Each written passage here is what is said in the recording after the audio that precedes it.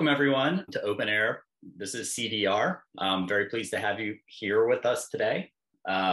This is CDR is a event series that we at OpenAir are putting on to explore the wide range of CDR solutions currently being researched, developed, and deployed, and to contextualize them for policy proposals under development in New York and other states. I'm Toby Bryce, and I work on CDR policy advocacy with OpenAir and based in Brooklyn, New York. Everyone, please introduce yourself in the chat and tell us where you're zooming in from. I'm very pleased to have you here with us today. Quick background on OpenAir. We are a distributed volunteer network dedicated to the advancement of CDR solutions essential to solving the climate crisis. We're a global community and we work together on shared open source missions in the areas of research and development, policy advocacy, and activist market and business development. Quick background on CDR. Many of you are familiar, obviously, but just to set the stage, CDR means an activity that removes carbon dioxide from the atmosphere and durably stores it in a geological, terrestrial, or ocean reservoir or in long-lived products.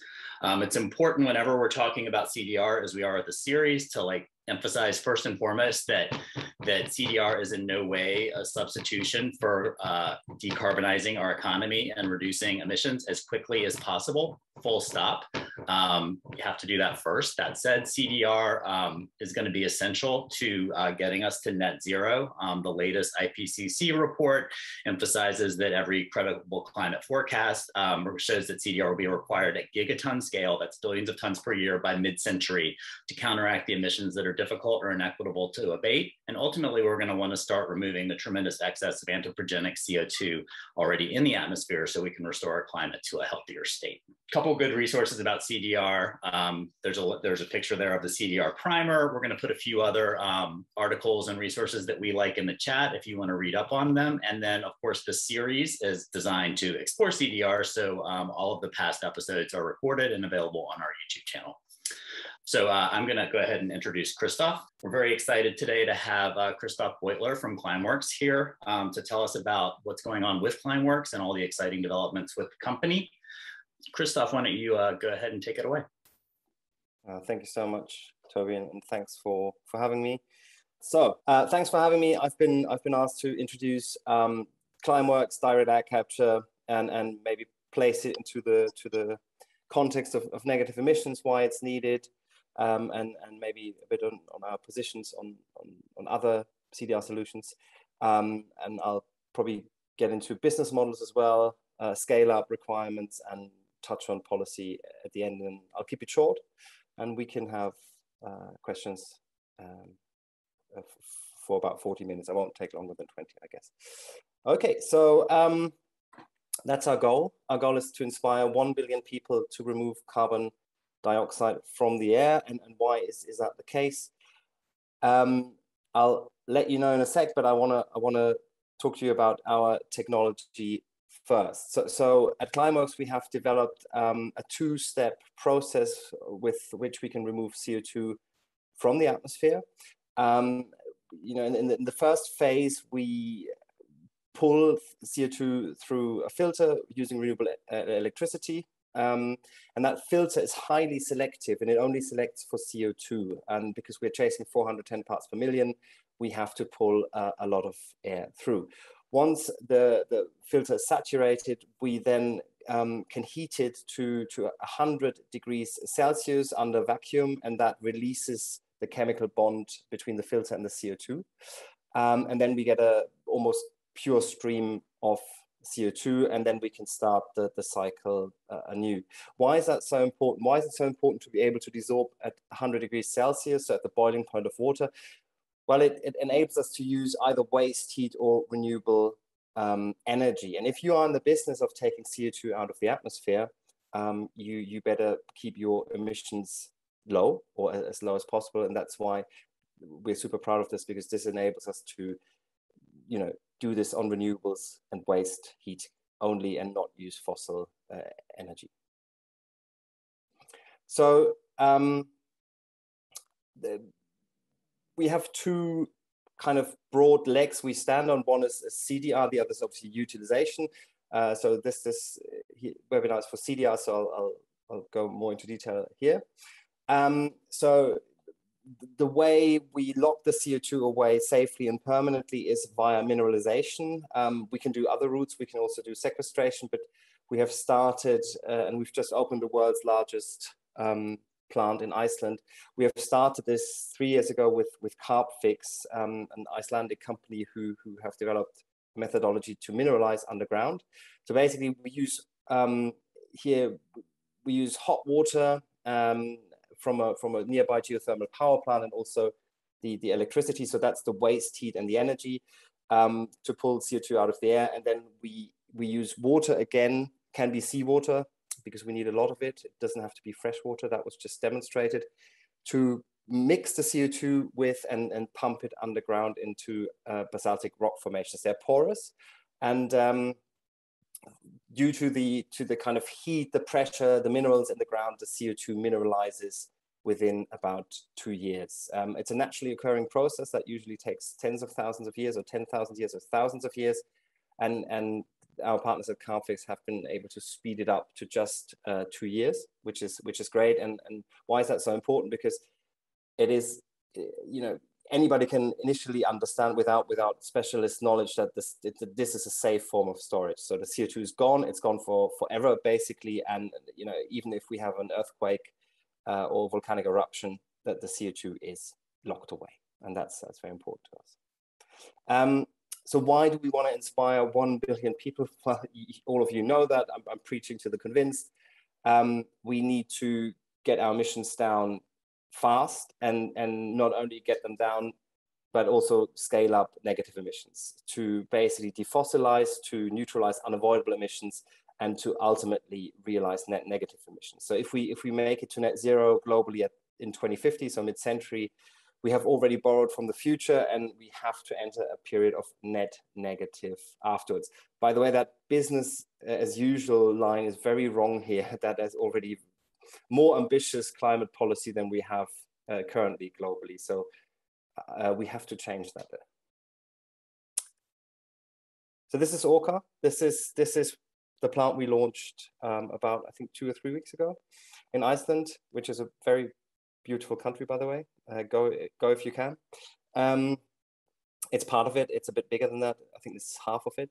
And you see at the bottom, you see Jan and Christoph, our founders. And yeah, this is now the world's largest direct air capture and storage plant at 4,000 tons. It's nothing. It's a tiny drop in the ocean, but it is the technology that we will be able to scale this on to gigaton scale. Basically, that this is possible from a technological perspective. Maybe a bit more about us. We don't just have Orca. We started in 2009. We have now 15 direct air capture facilities scattered across Europe, from very northern parts of the continent to and including Iceland to the southern part. So lots of climatic conditions, many hours of operational experience. We're already at 10% life cycle emissions. Some are at 5%, and this has just started. We think we can get lower, but I want to stress here that this is cradle to grave, from making the steel, to build the plant, to operate it, to recycling at the end. So the complete chain of emissions is calculated within these 10%. That presentation is 2 months old, so I think we're at 180 now. We're growing fast, and we have the largest team on direct air capture in the world. And yeah, we're super excited about this, but we're also very excited that others are now joining us. I'll come to that in a minute. Quickly want to look at our roadmap. So we have 15 plants now. We have Orca. This is the technology we're going to base our next few generations on. Obviously, we R&Ding multiple generations and TRL levels at the same time, because we want to be fast. That's basically the bottleneck, scaling the scale-up rate that's needed. But the next plant we're building will be, in 2024, will be 40,000 tons. It's called Mammoth, and then we will build one at 400,000 tons, and then we're kind of trying to roll it out into multiple locations. We will also be selling smaller plants in a new program that's going to be up and running in 2 years. So for those of you who are looking into decentralized DAC, we have something coming. Yeah, as I said, we are a growing family. We're super excited. It used to be what we now call the big three. It used to be Climeworks, Carbon Engineering, and Global Thermostat, of which we are by far the largest. And now a lot of other companies in direct air capture have joined us, and we are super excited about this because we need to build an industry that's eventually going to be bigger than oil and gas. Obviously, we're not saying we can keep on emitting. So I already said emissions need to come down. We are there for the unavoidables and to provide feedstocks for defossilized hydrocarbon chains. But we need everything else in the CDR space as well. We need afforestation, we need BECCS, we need enhanced weathering, but they have, especially the bio-based ones, have large land footprints. And we are very space efficient. So I think, again, it's a portfolio, everything's needed, and we bring different things to the table than afforestation, but it is clear that we won't make it with afforestation alone. We need basically three planets for that. We also sell to private individuals and companies. So I think, again, that's 2 weeks ago. I think the number today we hit was 9,000. We're not advertising this very much because we're using the money for something else, but again, maybe I can do that now. So if you're excited about this, join us. I'm passionate about classic cars. I have an old English Roadster, and I'm removing the emissions from that car with my Climeworks subscription, because I can, abstain from a lot of things, but I like driving that car a few times a year. Also, I think it's now CDR or direct air capture is going mainstream. Elon Musk announced a big price on it. Bill Gates is supporting it also in terms of policy. Him and Ursula von der Leyen, the European president, have announced the EU Catalyst program, of which direct air capture is one of the 4 tracks that receive funding at 250 million between now and 2026. That all sounds a lot, and it's great. And don't get me wrong, we were super excited, but it's still not enough. We need more to get to gigaton scale. Then after the individuals and the high net worth individuals, the next track I would call the demand side. So there are a growing number of companies, and we are super excited about this, to realize that if they don't drive the scale up, it's probably going to be too late. And this slide doesn't contain the numbers, but the deals have been growing. The numbers of the deals have been growing bigger with every deal. So I think we started with 1 million with Stripe, and we are now at 10 million with Swiss Re, and have Audi, Shopify, Microsoft, and Economist Group in between. And obviously with the Economist also comes the benefit of having a media outlet that's very high quality and talks about it. But more than that, the whole world almost is now, or at least is pledging to be net zero. We have almost 68% of the global economy with net zero commitments, and very, very many countries have either binding laws or they are in legislation. And obviously net zero is the starting point in policy for all of this, because then that's the point where policymakers realize, oops, we can't get to zero, we have unavoidables, and then away we go. I don't want to go too much into policy. We can have questions later within this presentation, but I want to just say that at the moment it's about certification. The first removal standards are in the making, and it's really, really, really important that we get this right. That we just only incentivize proper carbon removal and have certificates for proper carbon removal. So the track on the right hand side. So it has to come from the air, and it has to end up in the ground. Otherwise, it is an avoided emission or an emissions reduction, but it's not a carbon removal. Again, I'm preaching to the convinced. Obviously, we lean towards the kind of permanent, high quality side of things, but we also still at higher prices, and basically have built a Tesla Roadster, and we need all of you to buy them. So one day there can be a Model 3 that saves the world. With that, I'm at the end and very happy to take questions. Thank you. That's I'll fantastic. stop sharing my, should I stop sharing my screen? Sure. Thank you, Christoph. That was perfect. We do have a couple of prepared questions that we kind of crowdsourced from our OpenAir community, and then Megha is going to take the wheel and answer all the audience questions. So audience, please keep your questions coming into the Q&A box, and we'll get to those in just a second. But first, Christoph, since we skipped your biography, can you tell us a little bit about your personal journey into climate, and when did you first hear about or learn about direct air capture? When did you first hear about Climeworks? How did you start working there? I just think people like to hear how, you know, as a leader in the space now, how you got to where you are. I don't know if I'm a leader in the space, but yeah, Sure. I'm happy to tell you my story. So I grew up in the 80s. I had an environmentally conscious mother growing up in Germany, and it was a big topic, you know, the forest dying and everything. And so as a kid, that was on my consciousness. And I think in school, I kind of went towards the kind of startup path, and but for a while, but it always interested me. And then after uni, first I had a startup, then I went to uni, and then after that I went to consulting, so digital marketing consulting, which, you know, I worked as a spin-off of Saatchi and Saatchi. We had, I think, Twitter account 140, so it was super exciting. But after 2 years, I decided, okay, I don't want a job. I want to do something useful. And then I went back to uni, taught sustainability in London for a very long time, and then came to Switzerland for private reasons because of my wife. And yeah, basically decided again worked in a consultancy, and then again decided I want to work in space. So I quit my job. I worked as a mechanic for 9 months and applied, and I made a vow that I will just do, you know, this space, and started at a think tank.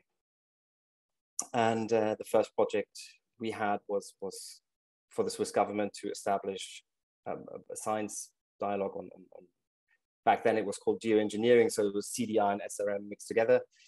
And I remember at uni, I came across Paul Crutzen's paper in 2006, and it was kind of there all the time. And then I looked at the data, I looked at the numbers, and I thought, okay, it's obvious, it's clear what we need to do. And then I decided to go full steam ahead.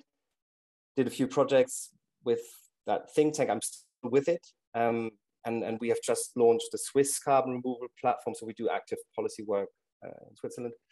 But after we got it into the Swiss net zero goal, I basically called Jan and said, I think, so one of our founders, and I said, I think you need policy for this. Otherwise, you know, if we don't price in the externality, you have a smaller business case, and you know, Climeworks is not really just about money, but we are a company because it's quicker.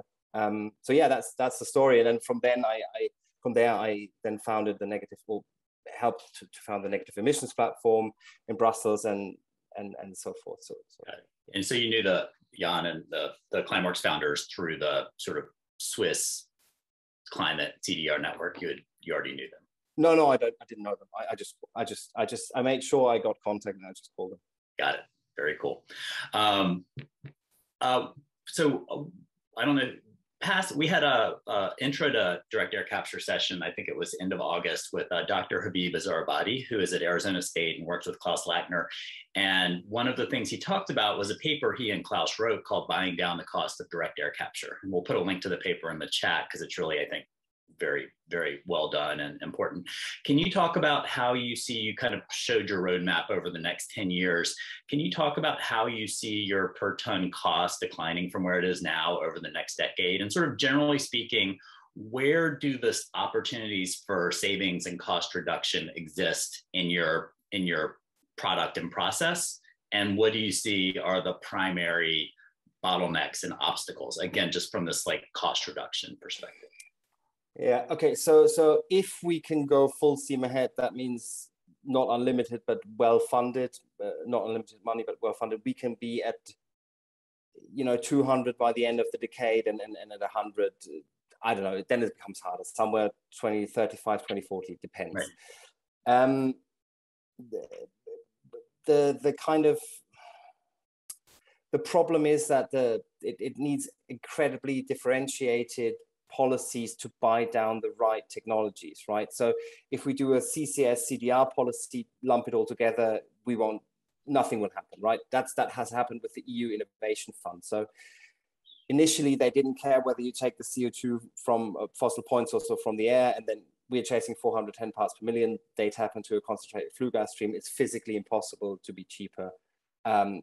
So that's important. And so how do you design policies that work for everyone, but then still filter out the bad stuff, so to say? Then you have to have policies that work in the field where you have a surplus on biomass, and biomass is still cheaper, but you know that around the corner you won't have enough.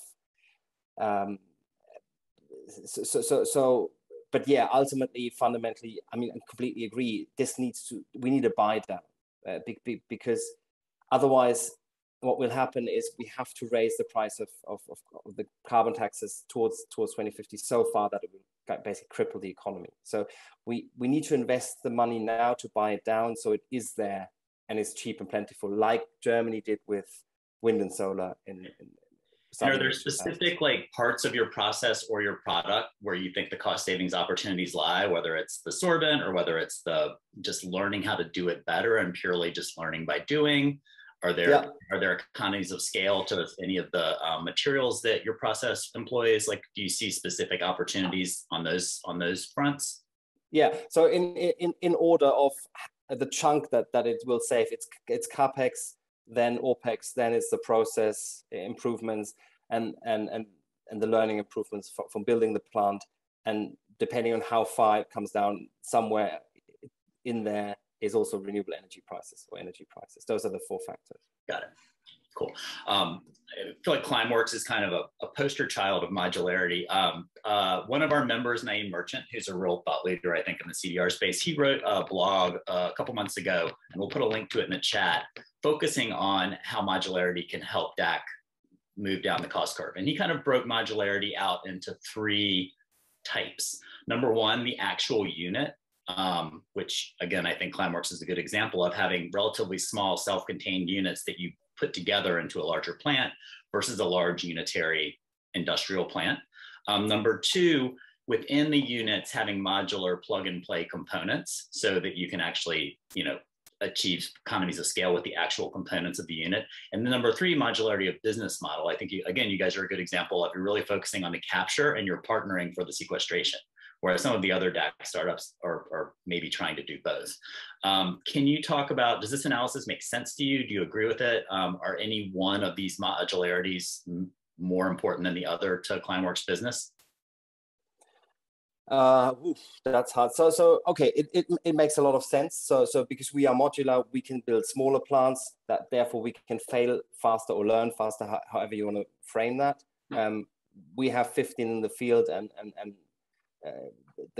we don't quote the other ones. The other direct air capture companies have demonstrators. So that's, I think, in part because of modularity, because we could tap into those niche markets earlier, and a few years ago and still now, these markets are where it makes economic sense are small, right?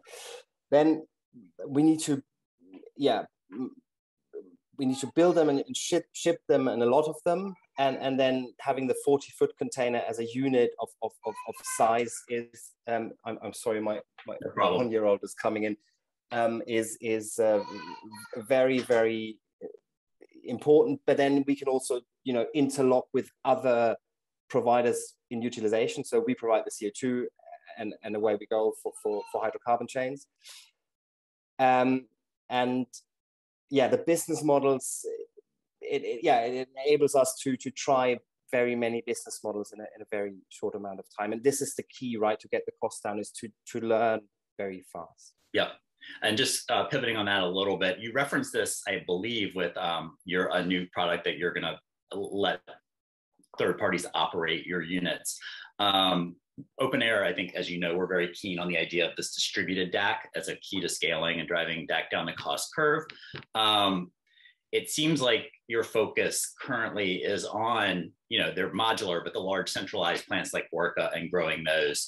Is a distributed pathway part of your model? And if so, for example, like a Climeworks machine at a cement plant, or a Climeworks machine at a brewery, or a Climeworks machine at a greenhouse, or any other sort of carbon to value enterprise, so that there will be a, direct local source of the CO2 that they need for their process. Is that something that Climeworks plans to support with your product? And if so, can you talk a little bit about the business model and how that would work, and maybe when that might come online? Yeah, that's what I refer to in my presentation. So it's not operational yet, but we plan to, the track one is build these bigger plants so that we also operate, but track two is to have a program that kind of where we sell smaller plants. And it's exactly for that. It's for all of those business cases that we can't think of, and also probably don't have the capacity to develop the smaller ones. So we just sell them. But this requires a kind of more mature technology. So we want to test it completely and make sure we can basically sell it and not sell it before. Are you thinking that the business model would be basically a finance purchase by the end user? Would it be a SaaS model? Have you thought about what the business model would be for that? We're thinking about various pathways, but it's too early. We haven't decided yet, and we probably will try several things and see what flies. So you said 2 years, so this is sort of a 2023, 2024 time horizon? That's the plan, at least, yeah. Very cool. All right. Didn't mean to pry too much, but we're very excited. It's all good. And definitely want to be stay on top of that. Couple more questions, and then we're going to go to it looks like we're getting a ton of audience questions, which is fantastic. You had a slide that talked about the sort of evolution of the voluntary CDR purchase market, led by folks like Stripe and Shopify and Microsoft and your compatriot Swiss Re, which is obviously critical and offered important early market support both for Climeworks and for CDR in general.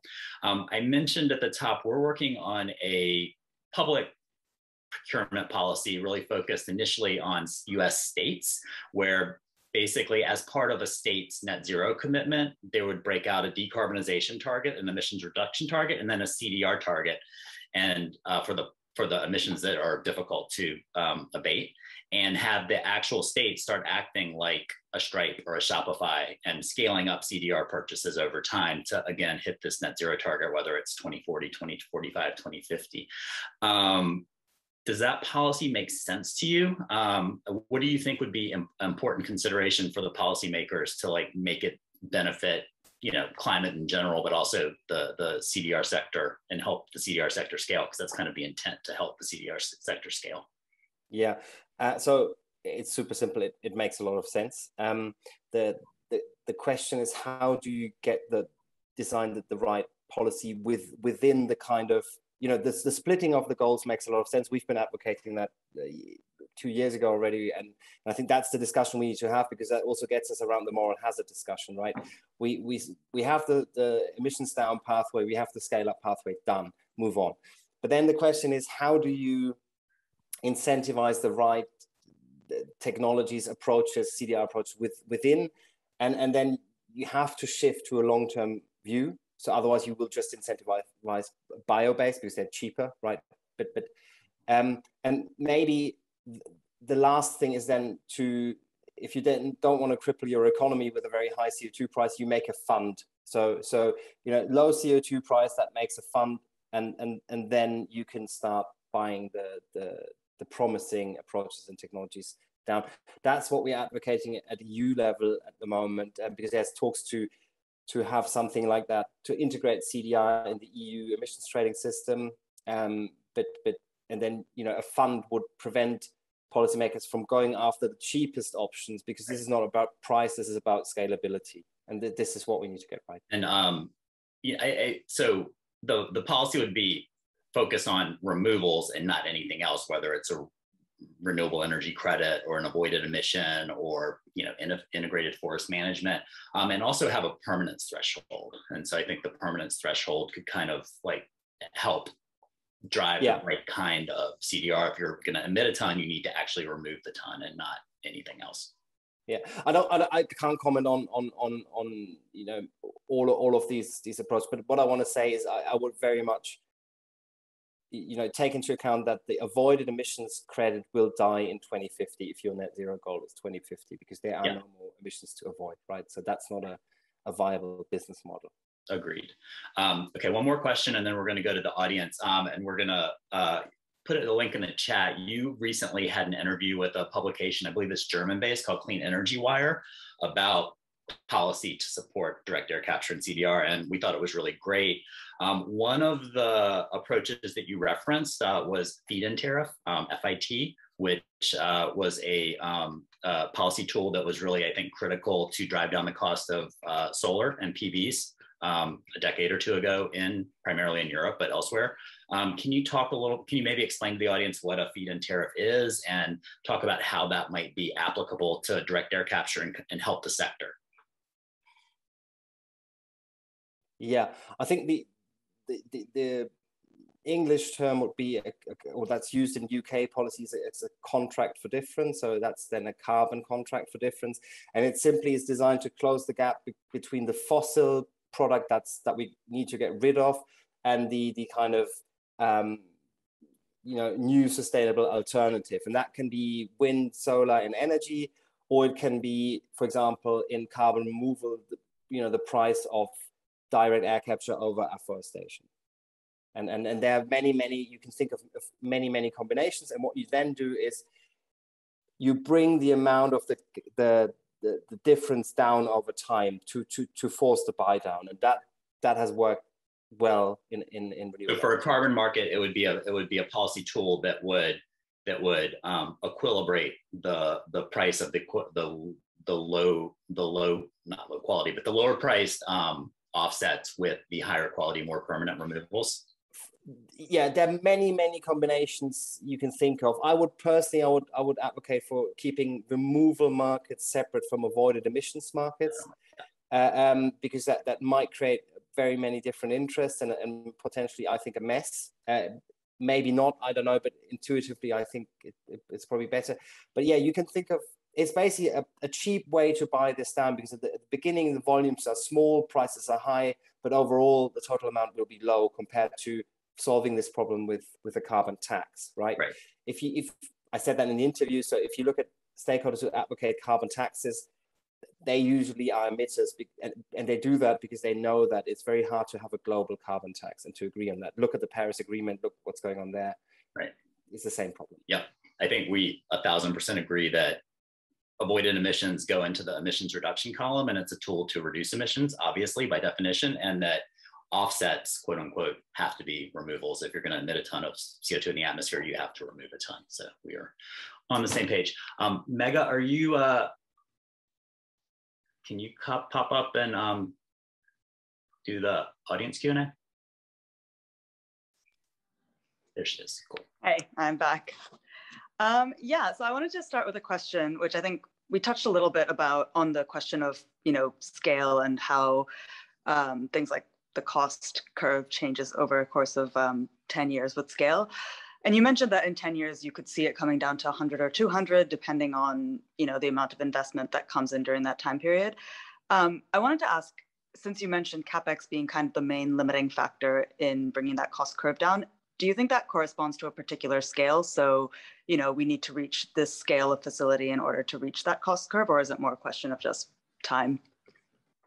It's both, I would say. So the thing behind me was built in Switzerland by hand, so one of the most expensive countries in terms of maybe the most of labor cost in the world. And we need to get to an automated industrial process, very much like the car industry. And then it's not just making it bigger. Obviously, you have economies of scale, but it is also learning, and that takes time. And the quicker we can be bigger, the quicker we learn. So yeah, but there's also a limit to kind of, it won't get to gigaton scale overnight. That's the problem with things like the integrated assessment models, where you tweak the price of carbon, and then what we build falls from the sky, and that's not going to happen. Yeah, okay, makes sense. We had a few questions about the distributed aspect of all of this. So one question was, how do you think about the storage aspect of it when you're thinking about a more distributed system rather than kind of a centralized one? We map it along the sinks that are available, and kind of you look at the sinks when they come on tap, and that's your roadmap, because we will certainly not engage in making our own sinks, at least not in the next decade, because we're too small for that. and we're not experts. And again, there are people like Carbfix, or companies like Carbfix, with people that know how to do it a lot better than right. Right, makes sense. And another question on the sort of the distribution side of things was asking, do you kind of look into those geographic considerations at all when you think about where the next project could be deployed after Orca, or is that also on your partners to kind of look into that? No, that's us. So we look at it's always a combination, obviously, of the sync and the funding that's available in that country or jurisdiction. Mm-hmm. And then obviously you have local costs of building it that might be different, and energy prices, but all of that goes in. Yeah. Right, okay. And someone else also asked, are there plans for kind of pushing that distribution of the business going forward, like giving kind of plans or licensing or training to governments and municipalities, kind of seeking out those partners that might actually do some of the distributed work? Let me put it this way: we are open to that, but we are also a company, and we have investors, and they want to protect their investment. Again, it's a financial issue, right? It could be if we get bought and we could open source it, but I don't think it will solve the problem, because our strength is not what we have now. Our strength is how fast we will have the next generation. That's what this company is made for, and this is what we need to keep up. Got it. Okay. One of the questions we also got was, do you need to work with governments? So like, for example, with Orca, did the Icelandic government have to play a role in getting that project off the ground? Yes, we work with governments, and yes, these are infrastructure projects. I won't say big ones now, but I guess they are. I mean, it is for Iceland. And we aim for bigger. So yeah, obviously the Icelandic government is very supportive, and they understand that this is also an economic opportunity. I think this is slowly but surely sinking in, is that this is probably one of the biggest economic opportunities, because it needs to become $1 trillion industry in order to solve the climate problem, and not just direct air capture, right? Everything in the removal space, in addition to opportunities in mitigation. So it's not about burden sharing, it's about opportunity sharing. And in a world where very many industries need to decline, emitting industries, in order to solve the problem, here's one that must grow. So hey, I mean, that's the issue, and yeah, countries waking up to that. Absolutely. Okay. Another one of the questions we got was just about sort of the energy input required for DAC. And in particular, if you're thinking about using renewable energies to run a lot of this, how does that look over time? In the midterm, when you're scaling up and renewable energy may not actually be able to meet the demand, how do you think about that as that goes forward? Well, I know in the reports and in the thinking of many policymakers, renewable energy is a fixed amount, but it subscribes to the laws of supply and demand, right? Like everything else. And if you talk to specialists in the field, for example, there's a professor in Finland called Christian Breyer, and he calculates 100% renewable energy systems with models that are a lot more sophisticated than integrated assessment models. And if you listen to him, his models show very clearly that 100% renewable energy and some more on top for direct air capture is doable. It's the same question as with things like direct air capture. Will we get a move on fast enough, strong enough to solve the problem? But yeah, the story of us only works with the story of renewable energy. If I want to be provocative, I always tell people we have to leave the age of cavemen and stop digging out energy and materials out of the ground and turn to the sky like nature does. It's no difference, right? We get our raw materials from the sky, we get our energy from the sky, and we close the carbon cycle. Makes sense, yeah. Cool. And then we got a couple of questions about business models. So I think you talked a bit about like future business models and how that might evolve, but maybe just for people who don't already know, could you just like lay out the existing business model and what kind of customers you typically have? Yeah, sure. So we started niche. So we started with CO2 for greenhouses, for fertilizer. That's a common practice, and then you swap the fossil for the atmospheric. Then fizzy drinks. So Coca-Cola Switzerland is a customer. Those are tiny markets, right? The fizzy drinks market globally is 30 million tons. So that only takes you so far. And then you go into kind of bigger markets where the price is slightly lower. That's kind of the thing. So maybe the next would be aviation fuels in very far away airfields where you have to fly it in. Instead of flying it in, you make it there, and that could close the difference in price. But let me put it this way: if policy doesn't come in, our founders will be rich, and and our investors will be happy, but we don't solve the climate problem. Right. It needs to be bigger and quicker. So the bottleneck is speed in scale up. We need 60% per year in order to solve the problem. Yeah. And electric cars scale at 50 in recent years. So it's doable, but it's a tall order. Yeah, I guess that kind of leads into another question, which was, what to get to gigaton scale, I guess you're saying is a question of policy supporting it. It's not necessarily going to happen on its own, right? It's a question of we see it as a question of individuals, companies, and governments all realizing, or enough of them realizing that direct air capture has to be a part of this journey. Yeah. Okay. And are there like particular use cases you see scaling up in the future more than others? I would say aviation fuel for sure, because there's no alternative. And if you take it from a fossil point source, the CO2, you have a very big process that takes a lot of energy, more than you get out of it, but you still have an emission because you use the CO2 twice and emit it. So it has to come from the air. And then again, it's the same story. Either it's biomass or it's DAC or other ways. Well, there's basically only DAC and biomass. So yeah, that's one big one. And then plastics, hydrocarbon chains, basically, replacing oil and gas. Totally makes sense. And I think we at OpenAir, obviously, we're quite interested in a particular use case around concrete. We've kind of worked on some bills in New York and other states getting sort of low embodied concrete bills passed. What do you think about the use case for DAC and concrete in particular? Yeah, that was the first thing I was advocating for. Chris Neidl knows that, because concrete gives you a super cheap sink, right? You don't have to drill a hole, and you can use CO2 in building materials, and because houses usually stand long enough, so I think the average in Europe is 90 years. That's a long enough sink, right? And if we haven't solved the climate crisis in 90 years, that's a big problem. So, and it's also a kind of decentralized market where many business models and could spring up, and many startups to use the CO2.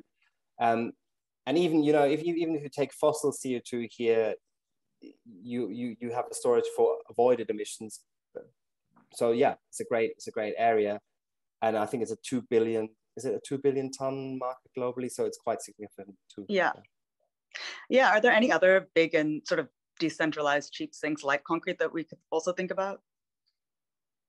I think concrete is probably the biggest. So I would start with high price and low volume. So that's diamonds, right? And then you go down the price chain, and you probably end with concrete. Yeah, that's an interesting one. Okay, yeah, thinking about the price versus volume. Cool. Well, just to finish up, what can activists who are pro DAC and kind of want to get this moving actually do concretely to help get this out there?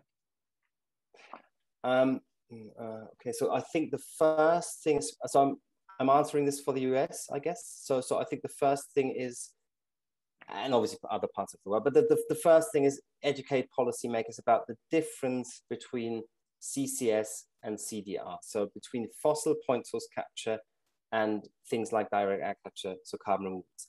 Yeah. Fossil point source capture is not cleaning up the atmosphere. It's avoiding that more CO2 gets into it. Yeah. Okay, so that's the big one. That's a very big one. Second one I would say is moral hazard. It's not, we don't need a 10-year discussion for it. You split the goals, you be as kind of ambitious as you can with emissions reduction. You have scientists, they can tell you where it should go. You put in a safety margin, let's say 85% reductions, or 90% reductions, 15-20% removals. Yeah. That to me makes sense. and then it kind of is, the third big one is realizing the difference between bio-based and technical. So technological, like direct agriculture, safe space. So why don't we just plant trees is one of the top 3 questions. We just discussed that in the session before we had this webinar. So we need to plant trees, but we don't have enough space to just plant trees. So that's the third one. And then it's LCAs. So all of these nice things I've told you just show up in a cradle to grave LCA. So advocate cradle to grave and not cradle to gate. So wide system boundaries. And then the last one is certificates and standardization. If we make excuse the word shitty standard, it won't solve the problem. So those 4 things in mind is the strongest weapon to advocate. And then 6, sorry. Always more. In the West, the pistols had 6 bullets, so I'm allowed one more. There you go. So the last one is, I would say, how can I put this? Yeah, don't get fooled by the perfect policy mechanism. Don't go for the kind of super high carbon tax. It's not going to happen. Go for policy designs that you can get through, where you can get the majority and have them now or in a week, and not in 20 years, even if they're not perfect. And that's a hard thing to balance, right? So yeah, absolutely. Those will be my 6 bullets. All right, I like it. 6 points for DAC success. Cool, thanks so much, Christoph. That was really interesting for me, and I'm sure for everyone based on the chat that's been flying around. I'm gonna hand it back to Toby just to close this out, but thanks so much. Thank you, Megha. Yeah, that was great. I love the presentation and also the 6-point checklist. I think we need to record that and memorialize it and put it up on a wall somewhere. But Christoph, thank you again for your time. We know you're super, super busy, and we really appreciate you being with us today. So thank you. That was fantastic. We're actually off next week, but on the 19th, we have a very interesting early stage company called Mars Materials that is developing a potential sink like concrete. They have a process that basically takes CO2 and turns it into a chemical whose name I cannot remember right now, but that can be used to make carbon fiber and long-lived plastics that can be used in the built environment. So very small now, minuscule, but something that could potentially scale up, not like concrete, but to be a distributed use of CO2 that also involves permanent sequestration.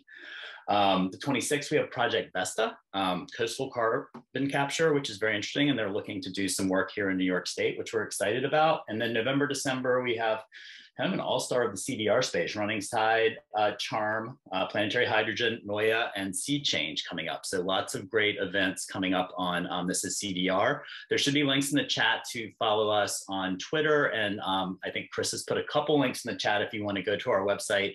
OpenAir operates on a Discord server, and that's how we communicate. So you can sign up for that and join us. And there are tons of like really great advocacy efforts distributed increasingly all over the world that we need tons of help with, and we'd love to have you involved. But most of all, thank you again, Christoph. I'm sorry you missed the movie premiere, but we are very grateful for you being with us here, and have a lovely evening. And have a great day, everyone. Thank you so much.